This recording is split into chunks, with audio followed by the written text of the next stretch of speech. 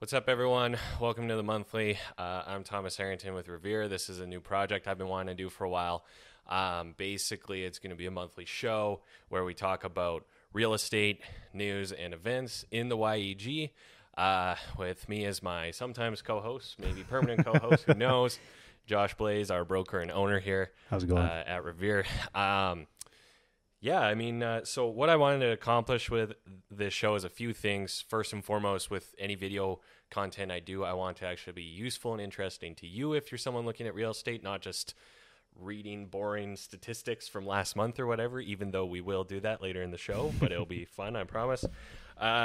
Answer viewer questions. So we actually have some questions today. And if you're watching this and you have questions about real estate, please don't hesitate to reach out in the DMs or whatever. We'll talk about that again. Cool things to do in the city. There's always lots of events going on. And obviously, we got to make the most of things perhaps this year and this coming winter months. So keep you informed of some cool stuff going on. And there's lots of awesome stuff going on that not everyone knows about. Quick market stats that won't bore you to tears. So if someone asks, how's the market? You can answer that question. News relevant to those in real estate or interested in real estate. So a couple quick news headlines. And then we're going to close the show with a good tip or piece of advice. So, anyways. Cool, man. Stoked. You want to talk? Sounds good. Okay. So first we're going to start with questions. So these are real live questions from humans that have been asked to me, Josh, across our various social media channels. Mm-hmm. Hit us in the DMs, and then every month we're going to send out some prompts to get those questions, and then we'll answer them on here. We're going to keep it relatively anonymous. We're not going to give your home address or anything when we answer them. But just so you know, and please don't be shy. So first question is, what's the minimum down payment on a home? And are you able to get approved easily once you have that minimum? That question comes from Tyler. Thank you, Tyler. Nice. Want to start that one off? Sure. Yeah, I guess the minimum you would need is 5% down, right? Right. And I mean, it totally depends on what mortgage company you're going with and everything for pre-approvals and such. But obviously, pre-approvals are not approvals. Mm-hmm. We can obviously get into that too. But yeah, I've seen 5% seems to be the standard, and there's stuff that you can do out of your RRSP that, can help you afford a house too, if you've been investing since, childhood or whatever. So. Right. Definitely. Yeah. So, I mean, the short answer is 5% is the minimum. Mm-hmm. Yeah. Some people, I think there's a bit of a misnomer out there that it's higher, but no, it's 5%. Yep. And yeah, I mean, there's no maximum. You could pay for a house cash too if you want. Oh yeah, if you're a baller, you could pay 100% cash if you wanted to, but yeah. I don't see it too much. But do you also want to talk a little bit about mortgage insurance and everything too? Probably not today. I think that's a bit beyond the scope of today's conversation. But and I'll might bring in some mortgage people to talk more specifically about that. But, nice. Long and the short of it is it is a 5% down. Now, the second part of this question is actually a really good question is, are you able to get approved easily once you have that minimum? I really like this question. Essentially, like, once you have the minimum down payment, will the bank be like, okay, you can have a mortgage now? Okay. And the answer is not exactly. In fact, not really.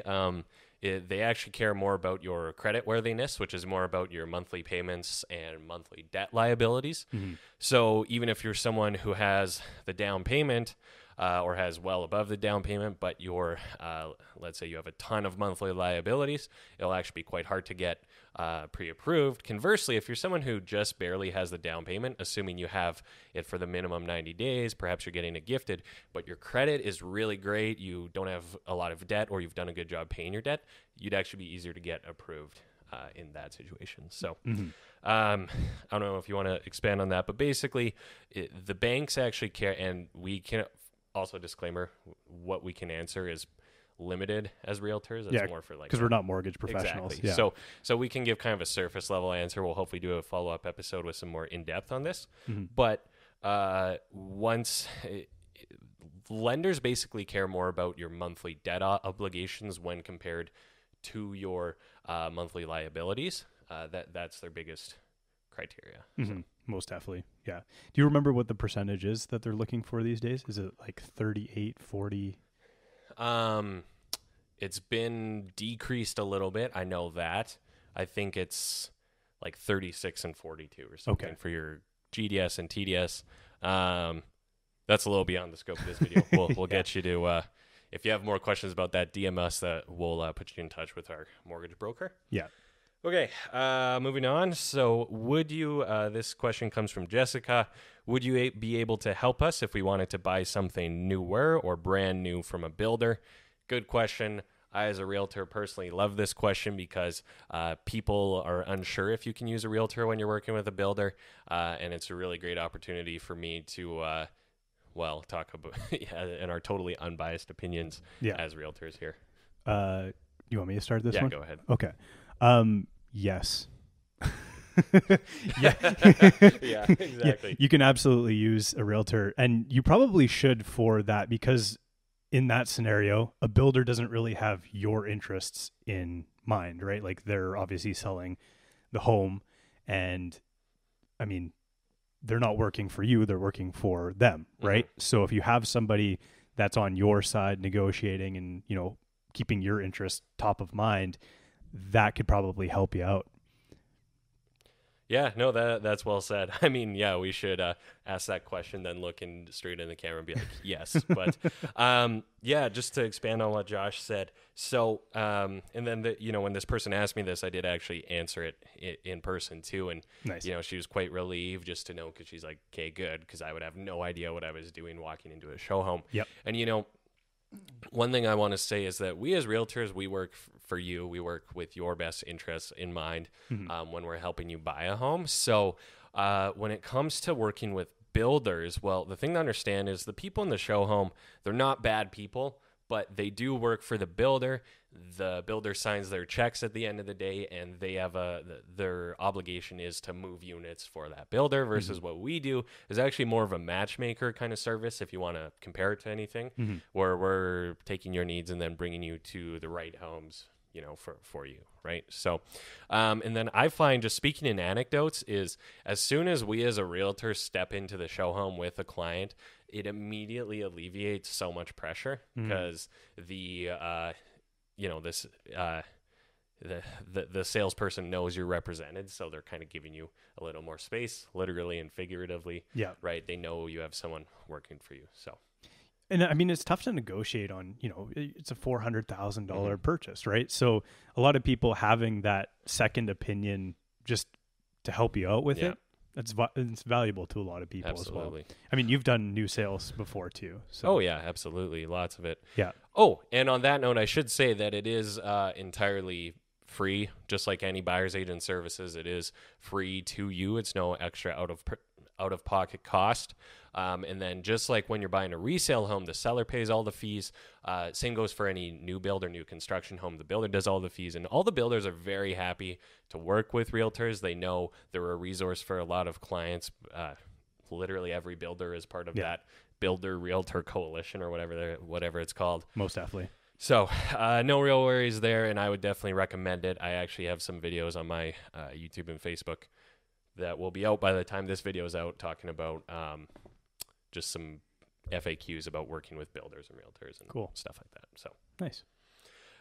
This is our last question for this kind of freestyle period. So this was a really interesting one too, which I liked. It comes from Ben. Thank you, Ben.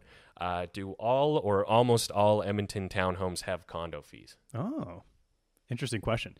I'm not going to say all, but condos, because of how they sit, like your one unit and you have a neighbor's unit next door, there's shared spaces that you are probably going to be taking care of together, like your roof, your sidewalks, maybe just common areas. So it's probably pretty common. I mean, I have seen townhomes without them, but I would say it's more often than not. What would you say? Yeah. So, I thought this was a really good question, and it just kind of clicked to me where, like, because people may have no idea or not, right? And then I think without boring everyone to tears, because condo, the word condominium means common property ownership, right? So any situation where you have common property ownership, it's a condominium. But a lot of people, when you say condo, think of like high-rise apartment buildings, right? Definitely. So, yeah. but basically, when it comes to townhomes, to answer this question specifically, I'd say the vast majority do have condo fees, especially older ones, or in any, and that's even like mid 2000s, 2010s even. Now what we're seeing in a lot of new communities is builders, and they market them as no condo fee townhomes. Right. Yeah. And that's kind of exclusively a new thing, a new idea, whatever you want to call it. Yeah. So you only really see that in new communities. So those ones don't have townhomes, don't have condo fees. They're basically like a triplex or a fourplex. And there's no condo fees there, which is great. There is some downsides for that in the long term, but I think I was going to make a video about that separately. I think we touched on that subject when we did a podcast a little while ago too. Yes, we did, which should be out soonish. Check well, the link. Yeah, Maybe we'll have to not. talk to I don't her. know. You'll have to follow us on various social medias to get that. Yeah. But so I'd say, like, off the cuff, I'd say assume 80%, if not a bit more, of townhomes do have condo fees. Most townhomes, especially in newer areas, or if you're a first-time buyer within the, let's call it first-time buyer price range, they don't have crazy amount of maintenance fees, just because it's really just covering like common property maintenance, common insurance, and then like snow removal and stuff. It's not a lot, but most of them do have some condo fee. Yeah, most definitely. And no, I don't think I had anything else I wanted to add there. I was going to say some duplexes also have condo fees. So Good ask point. that question, because there are complexes of duplexes in the city that are bare land condominiums, and there are condo fees associated with them. So ask that question when you're looking at duplexes as well. That's a really good point. Yeah. Yeah. And although uncommon, there are some homes that appear to be detached homes, like a single family home, but they are part of a condo complex and do have condo fees. So it is a good question to ask. With detached houses, you don't have to worry about it, but maybe if you're looking at the area and it looks like there's kind of a common, like a complex, gated sort of thing. Yeah, exactly. That's a really good question to ask. Yeah. Cool. Okay, there's our questions. So again, get at us on social media, at thomasharrington.ca. We also have at Revere Home. Yep. I'm assuming your personal at Joshua Blaze, correct? That is me. Yeah. Get on him.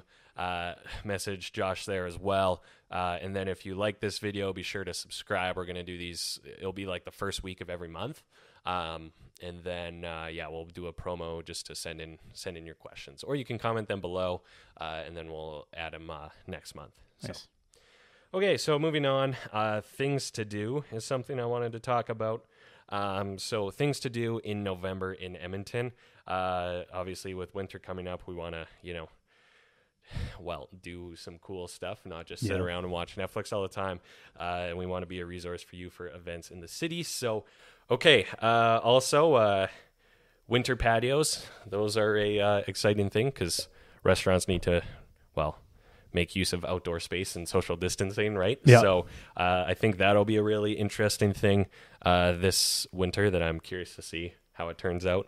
They say here there's going to be tented patios at Sea Change Brewing as well as Boxer, which are them, and I wouldn't be surprised if we saw a few more of those from breweries around the city.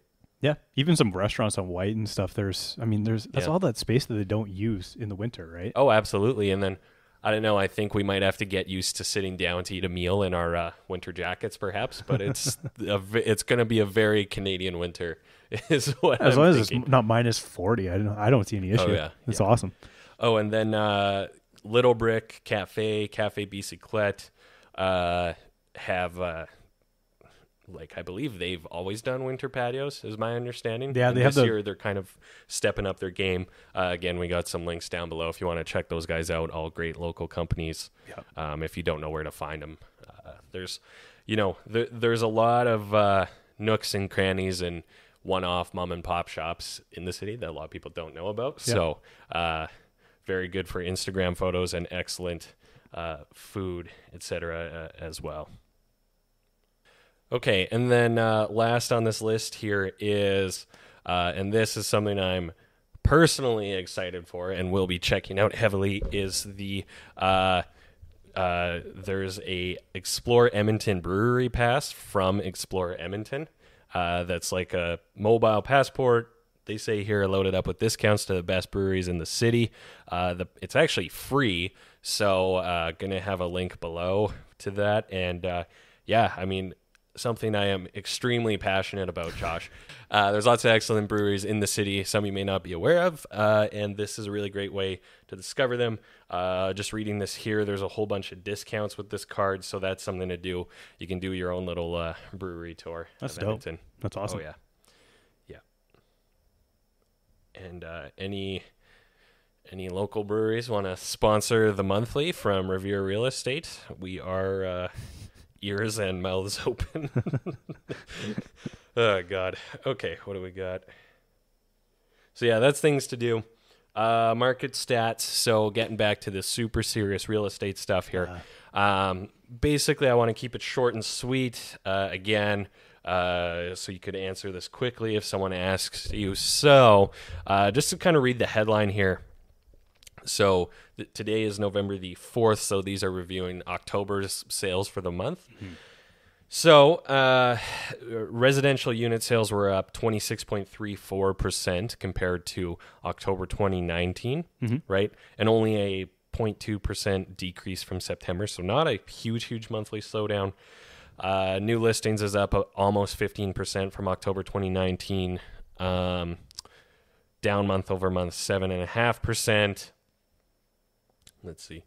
Overall inventory fell 12.5% from October of last year, so more stuff is selling.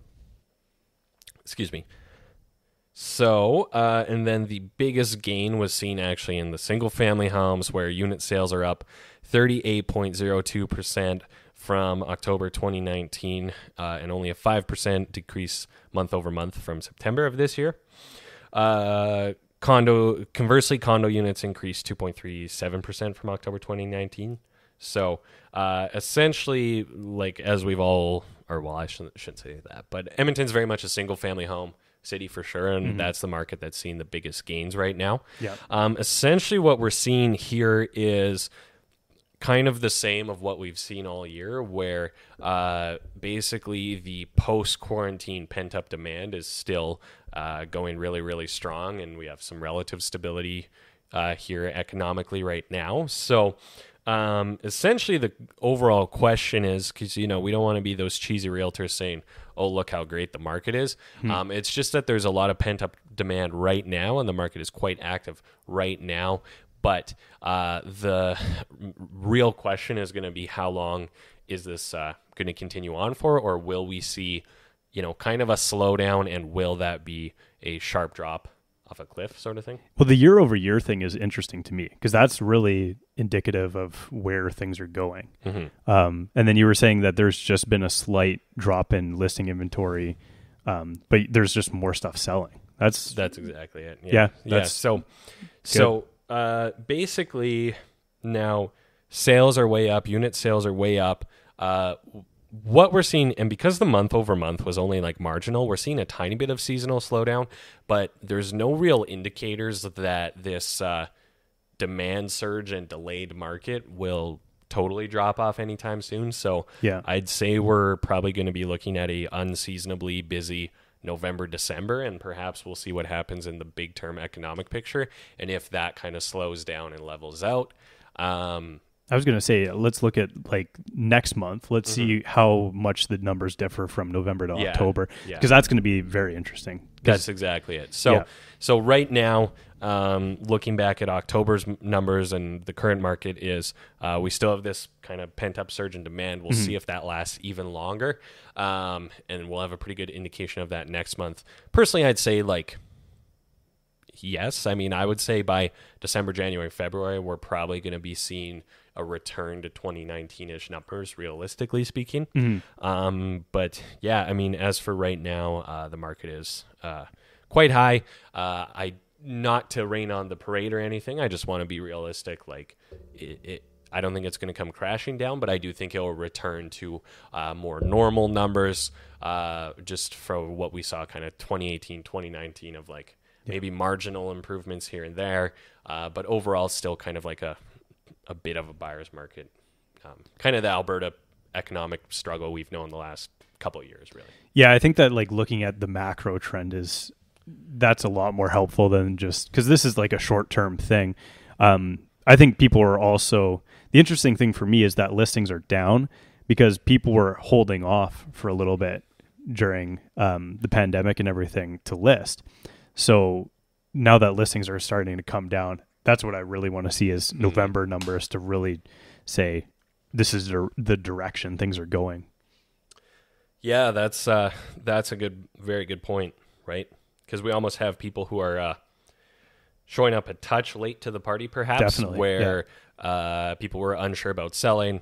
Now news has been out for a while that the market's doing quite well, and now people are looking to list. So we might actually have perhaps a bit of a significant influx of inventory as well over the holidays. So we're going to come back with some seller tips at the end of this video as well. So if you're selling, how to succeed. So. Yeah. One thing I will say too is that the COVID numbers are increasing too. So it'll be interesting to see what happens with that if there's, I don't want to say a second shutdown, knock on wood and everything, but but that also will play into everything as well. That's a good point. Without getting into it, I mean, basically, if we see a second shutdown, it'll probably do what the last one did, which is push things basically back. shut off all sales, and then when everything's open again, it'll be a huge surge again, for sure. Yeah. So, so two quick pieces of news, local news we want to bring on. I should say more news relevant to you if you're someone looking to make a move. So, breaking headline news is that there's a first-time buyers webinar coming soon from me. And I'll also be teaming up with one of the great mortgage brokers we work with. Shout out Tatum. So basically, in the coming weeks, we're doing a first-time home buyers webinar. If you're a first-time buyer or you just haven't bought in a while, doing a first-time home buyers webinar. If you're a first-time buyer or if you just haven't bought in a while, we're going to be walking through in very details the entire home buying process. It's going to be very informative and a little more in-depth than this video today. Right? Should answer some more specific questions there. Be sure to follow me on Instagram and sign up below, and we'll keep you posted on that. So just to get that shameless self-plug out of the way, the big news right now is that the Bank of Canada signals low rates until 2023. So I read that the other day. So basically what that means is, to paint it with very broad strokes, the Bank of Canada rate determines what rate they lend money to the actual lenders. And the lower that rate, the lower the rate that you receive is. So currently it's at 0.25%, and many 5-year fixed rates are under 2% at various lenders for 5-year fixed, which is crazy low interest numbers. And that's at all kinds of lenders, and that's without like crazy promos or anything. So that's really good for buyers. They're going to keep those rates nice and low. So just to essentially what they're doing is trying to stimulate the economy and the real estate in Canada. And then for you as a buyer, that's good news because their rates are low, but the rates will be low for 2-3 years. So you don't have a huge rush. So going back to the first time buyer comment, if you're someone not looking to buy tomorrow or you're not ready, there's no huge rush because you should have a pretty damn good rate available to you when you come ready to buy in the next couple of years. Oh man, anything sub 3% is bonkers. So yeah. And this does kind of mean that the Bank of Canada is anticipating a slow economic recovery, slow but steady kind of thing. But it is good for buyers. You just don't have to worry about rates rising. So I would say that's probably the biggest piece of news real estate wise out of this past month. Okay. Quick natural pause here. Okay, so and like we said, we were going to end the show just with a few tips for real estate. So These are tips for how to win in Q4 real estate. So in this last quarter of the year, last couple months here, kind of going into the winter months for buyers and sellers. So for buyers, the 2 points I want to make is now, even though it is still a little bit of a buyer's market, as we just saw from the market stats we read, that there is a lot selling. There's a lot of activity just from that pent-up demand, and the best properties are selling quickly. Mm-hmm. Basically, when a property that checks your boxes hits the market, urgency is definitely still key. Yeah. And you want to jump on it and put an offer as soon as possible before it's too late, so you don't hear those dreadful words pending, because I can tell you right now, when I'm out showing buyers, like, we're running into tons of pending properties. Oh, yeah. Especially the best ones, like best price, best looking, best renovated. Yep. They do still go quick. Oh yeah, I've been seeing stuff sell, under 5 days. So yeah, exactly. Which is that's quickly moving. So yeah, so you do have time as a buyer, but without sounding salesy, there is still some urgency, and there is competition out there, right? Yeah. And we just don't want to be kicking ourselves because we weren't, being first to the draw is well. If you see something you love, write an offer on it, frankly. Oh, yeah. Another tip that I'm telling people to do is, so yes, there's a lot of great sales, or lots of sales activity, I should say, in this market, but there's also a lot of homes that aren't selling. There's lots of homes with high days on market. Yep. So if you're not seeing something you love, maybe you're hitting frustration, a good place to look is properties with higher days on market, like 80 plus days, because those ones are probably a little overpriced. If not very overpriced. And then, take a look. If it looks like a good property, if it looks like it meets your needs, end up giving, I would recommend giving an offer for what you think it might be worth. And the results might surprise you. With sellers, there may be more motivation than you realize, even though it's an overpriced property. Worst they can say is no. That's exactly it. I always say that to clients. So, yeah, exactly. Yeah. Now sellers. Okay. So just kind of the counteractive, I shouldn't say counterpoint, just kind of the antithesis, I guess, to those last ones is, so for sellers, the best looking and best priced properties sell. That doesn't mean give away the farm, but it means be priced accurately and thoroughly, but also stage your property, take the time to make your property look good, prepare it for market. Yeah. I think that's so crucial right now, because I walk into so many listings and maybe the photos look okay, but there's all kinds of nicks and scratches on the walls. It needs a lot of elbow grease, a lot of extra work. Yeah. I mean, simply decluttering is probably your biggest return on investment when it comes to that stuff, frankly. If you have, too much stuff in your house, just put it in storage, make it look clean.